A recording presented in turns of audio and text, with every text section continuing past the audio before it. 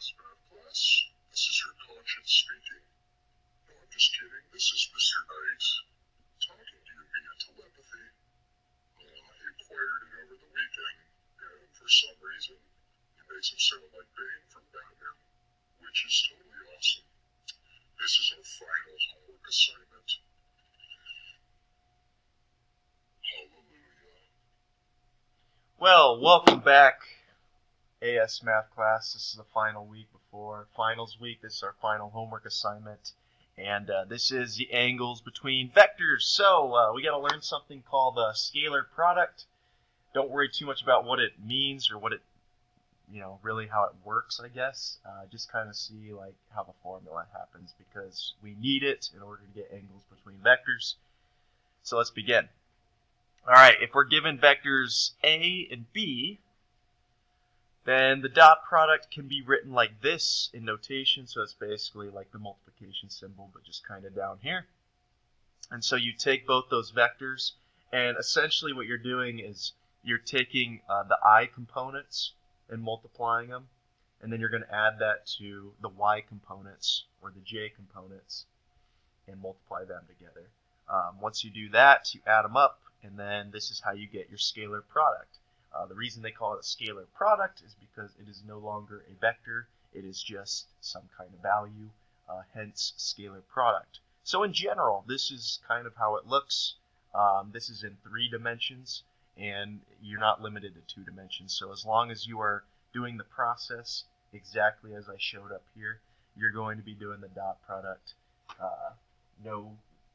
No troubles at all, okay?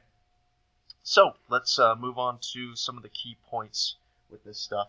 The scalar product, it is commutative, meaning you can basically switch which comes first in multiplication, doesn't matter. And the product is no longer a vector, as we said. So to actually find the angle between 2 vectors, if I have 2 vectors, I want to find the angle between them. It can be found with this disgusting formula, which we're going to definitely talk about. So theta is going to be equal to the arc cosine of the dot product of A to B over the magnitude of A times the magnitude of B. So there's quite a little bit going on here, and there's kind of a little bit of stuff we got to do. So we have to get the dot product, and we have to get the magnitudes figured out in order to use this formula effectively. So let's get an example under our belt. So let's find the angle between these 2 vectors right here. And of course, we're going to use this formula right here. So in order to find the magnitudes, you're just going to use Pythagorean's theorem with the components. So I'm going to call this this first one vector A, this one vector B.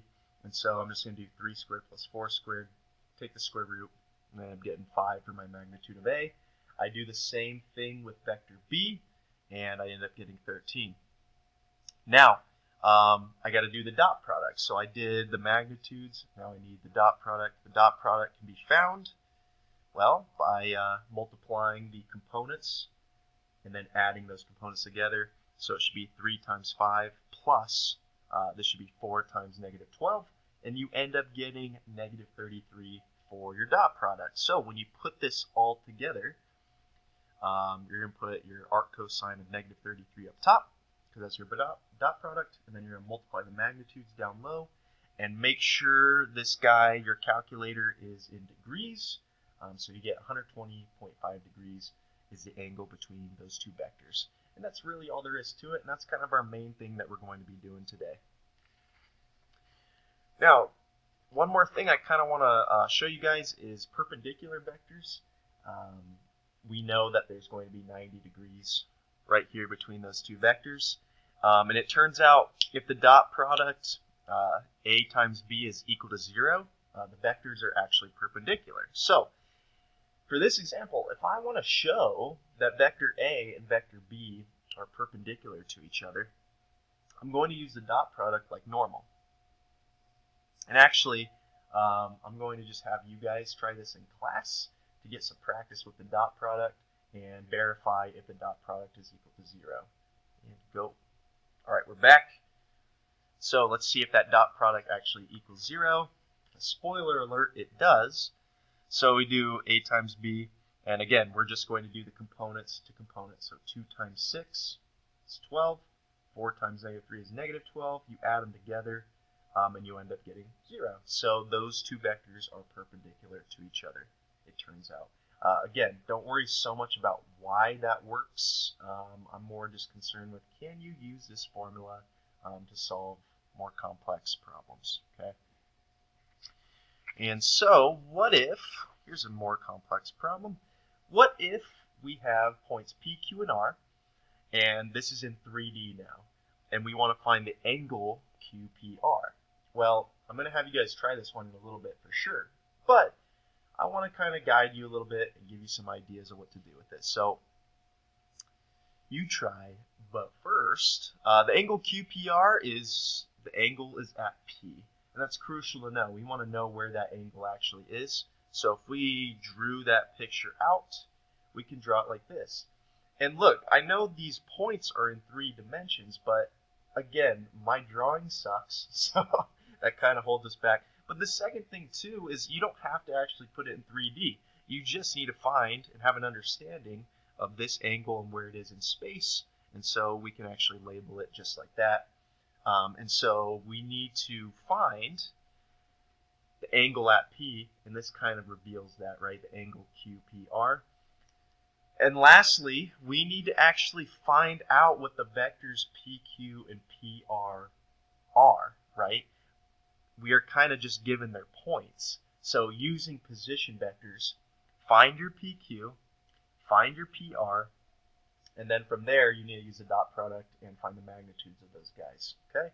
I think you guys can do it just by giving it a shot, seeing how far you get, and just give it a shot. Go. All right, we're back. Let's see the explanation. So to find vectors PQ and PR, once again, the points that were given to us in the original problem, these, we can treat them like position vectors because they are from the origin. That's actually how we get these points. So those vectors, the position vectors, are really easy to find because they're given to us. So now we just need to use them. So if I actually want the vector of PQ, that vector of that line segment, I got to do position vector Q minus position vector P. And when I do that, I end up getting 1, 4, 2 as that vector for PQ. I repeat the same process with PR. I get 2, 5, 7. So now that I have those, I can actually find the magnitude, because we're going to end up obviously using this formula. So the magnitudes, again, using Pythagorean's theorem, you just add up all the components, square them, add them together, and then take the square root. I got the square root of 21 and the square root of 78 for PQ and PR respectively. And I would leave them as square roots because decimals are gross, and at least we have just like one little value, okay? So let's keep them as square roots for now. And using the dot product to actually find that top part of our equation, we're going to do the PQ vector times the PR vector. Again, 1 times 2 plus 4 times 5 plus 2 times 7.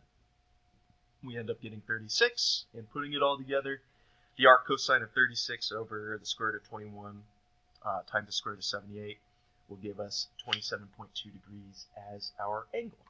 And that is it for today, ladies and gentlemen. So homework is not going to be too bad. On Wednesday and Thursday, I want us to tackle some Cambridge problems as our final assessment. We're not going to do a test, but I do want to just test your knowledge, give you a challenge to go for, and just kind of have a little bit more fun on those days, rather than a lame test. This is Mr. Knight, signing out in Baines.